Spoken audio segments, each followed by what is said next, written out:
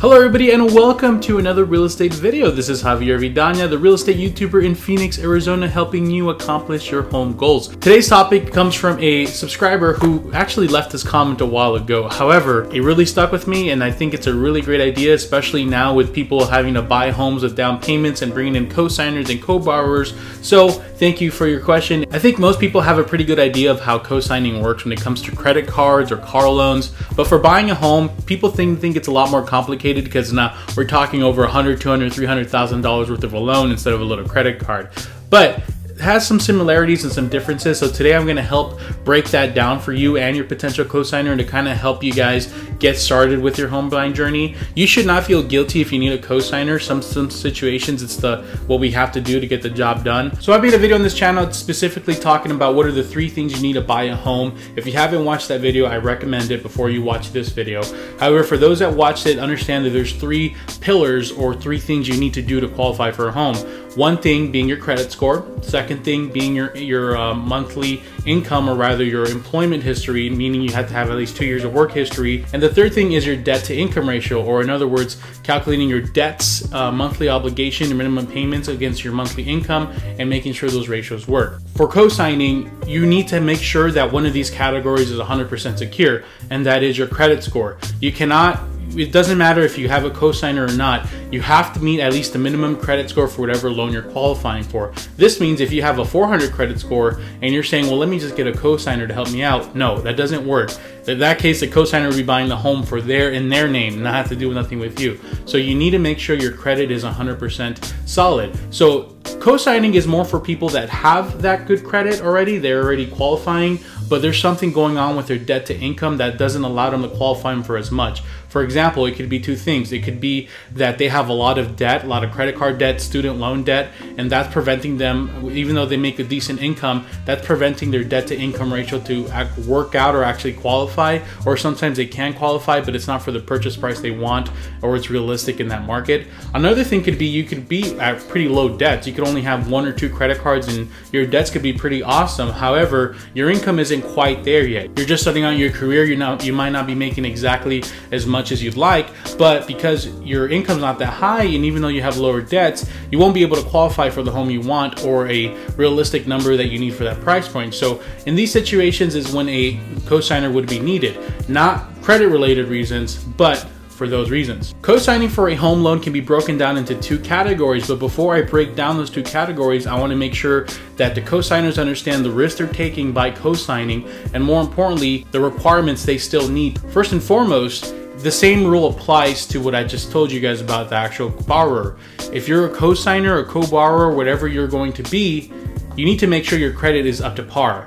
You can't come in, even though if you have amazing income and you have very low debts and you want to co-sign for somebody, you can't do that unless your credit score is at the credit score that's needed. And you want to make sure that your co-signer that you're adding is actually going to add something to the equation. If you're trying to add a co-signer that has a lot of debt and their income ratio is really off, then they're probably not going to help you qualify for much more for a home. However, if you're adding a cosigner with a lot of income and not so much debt, well, that's definitely going to put into your equation is going to help you tremendously. In addition to this, you shouldn't expect the person who you're co-signing for, to get an amazing program. Let's just say I'm buying a home and my dad's going to co-sign for me, and I have a 650 credit score and I barely qualify, and my dad has an 800 credit score that's amazing and flawless. Well, if he comes and helps me, he shouldn't expect my loan program to now be amazing, because the lender always uses the lowest credit score as the basis of their program and their interest rate and all that info. And lastly, understand that you're getting yourself into a financial burden. This means that even though you might not be on the title, or you're not going to be living there exactly yourself, that's going to be on your credit report. So this affects you in 2 ways. One, if the person you're co-signing for decides to not pay their payments, or they're late 30 days, well, it's going to hurt their credit, sure, but it's also going to hurt yours just the same. A 30-day late, 60-day late are really horrible things to have in your credit. So please understand and fully trust the person that you're helping, that they're going to be able to be able to pay on time, or B, have the confidence to tell you, hey, I don't think I can make my payment on time this month.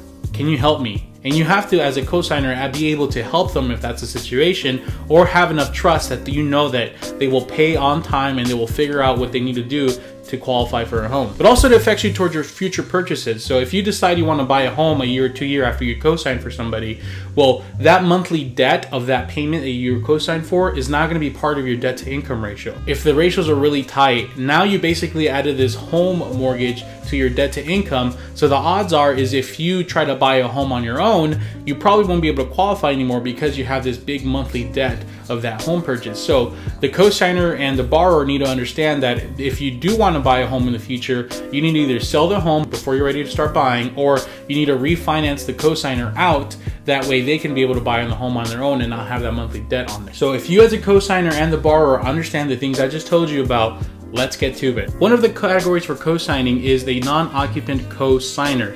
This is a person that's co-signing for the borrower and it does not intend to live at the actual property. So in this situation, the co-signer is treated just the same as the borrower. They need to have a qualifying credit, they get their monthly incomes and their debts, and they put them into the equation with the actual borrower. So odds are you're probably including this co-signer because you need a little more income. So if they have much more income and they're not adding too much debt to the equation, with this non-occupant co-signer, you're able to kind of boost it up and qualify for a lot more. The same applies, it is still going to be their debt when buying the home, but there's some situations when the non-occupant co-signer is actually not on the title of the loan. So the home itself won't be necessarily in their name. I think there's an option for you to include that, and most of the time they do that. But I've seen some situations, I don't know if it's changed or not, where they're not on the actual title of the property. However, the mortgage is in their name. So just like I said before, if the borrower decides to pay late or foreclose on a property, it affects the co-signer and the borrower the same, even though the co-signer doesn't live at the property. It is also very important to note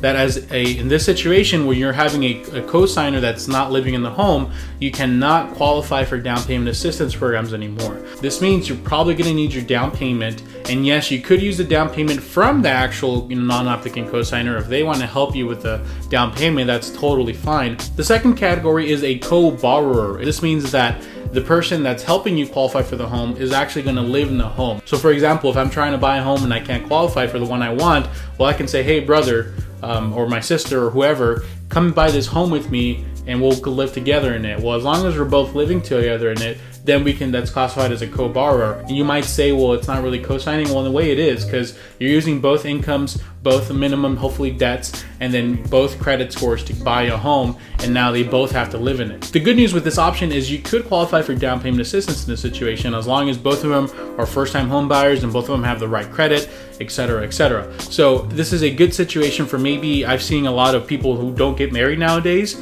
Nothing wrong with that at all. In this situation, they would both be co-borrowers. They're both buying the home together to qualify for that house. Don't even get any ideas of trying to do that or saying they're going to live with you and actually have them not, because that's a federal offense, and please don't mess around with that. FBI checks that out and it's scary. So if you do this option though, and you're buying with somebody that you don't 100% trust, just keep in mind down the road when you sell the home, you're both on title. So if one of you guys wants to split, or you guys want to sell the home, or it's 50-50. So you guys have to arrange and make sure you're going into it with somebody you trust, because you're both basically essentially buying the home. Now I'm saying 2 people, but it could be more than 2, it could be 3 or 4. I hope that does a good job explaining everything for you guys. If you have any questions, please give me a call. My contact information is below. You can find my website at javiervidana.com, where you can learn a little more about me, and you can actually scroll down and start browsing some homes if you're in the Phoenix, Arizona area. And if you're not in Arizona and you're looking for a realtor, there's a link down below as well where you can fill in your info, and I potentially may know a realtor in your area. That's great. If I don't know one,